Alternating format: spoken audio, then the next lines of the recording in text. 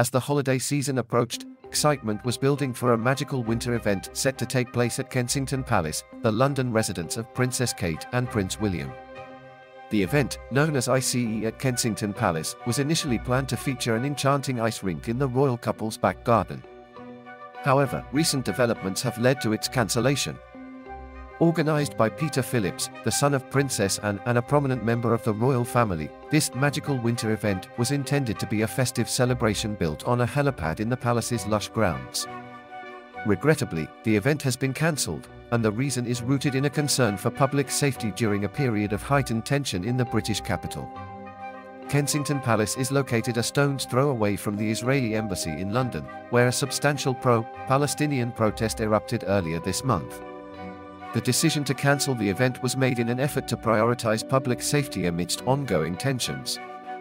In a statement, Peter Phillips expressed his gratitude to those who had pre-ordered tickets for the 2023 event, assuring them that refunds would be provided.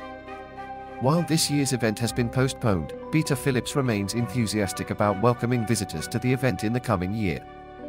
The organizers, Tamarisk Events Limited, released a statement explaining their decision, stating, "In developing the plans for ICE at Kensington Palace, our primary concern has always been the safety and enjoyment of our visitors." The event had been promoted as a magical winter event with sustainability at its core, reflecting a commitment to environmentally responsible festivities.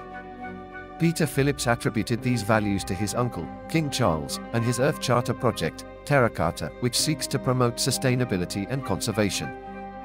The cancellation of ICE at Kensington Palace serves as a reminder of the importance of safety and security during challenging times. As we look ahead to the future, the organizers remain committed to delivering a magical and festive experience for all in 2024. We would love to hear your thoughts on this development. Please share your opinions in the comments section below.